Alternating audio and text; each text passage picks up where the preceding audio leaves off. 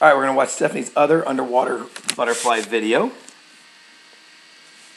As we go through here, we can start to see real quick how wide her hands are again.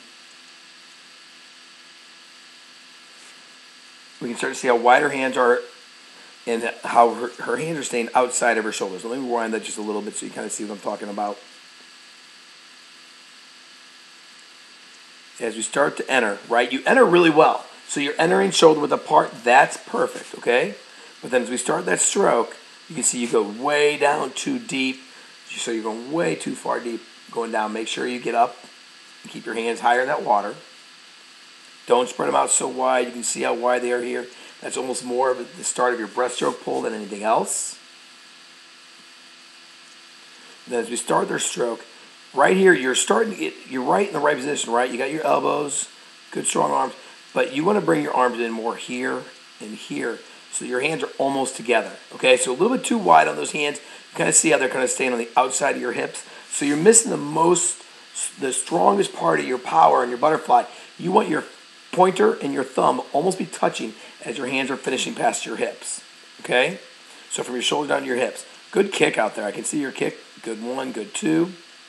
But again, just a little bit too deep. So you can see your feet are here, so your hips are up here, and here are your hands. So you're a little bit more of a triangle than we'd like to see. Try to keep your hands and your feet a little bit higher in that water.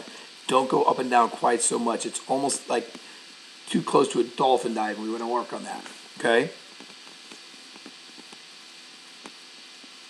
Good job in your eyes. Good job in keeping your hands. That's a great job of your exit on your hands.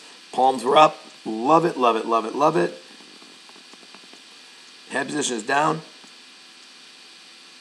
There's a good breath. Let's see where that was. I was hoping to get a breath in here. Okay, again, that's probably really good. You can see how close your hands are. You can see right here, basically your wrists are touching. Now that's one of those drills that Lynette and I do a lot to work on your hand entry. But remember, we want your hands really shoulder width apart. Okay, so work on that for us. Good job of breathing early. Really good job of breathing early. And good job of getting your head back down quickly. Okay, so well done there, Stephanie. Just keep your hands stronger power. Get them closer underwater, okay? This butterfly that we're seeing here looks so nice, but we need to see butterfly getting closer to like this all the time in practice, not just when we're videotaping you. You're doing so good. Hopefully you're feeling better and you're ready to rock. Great job, Stephanie.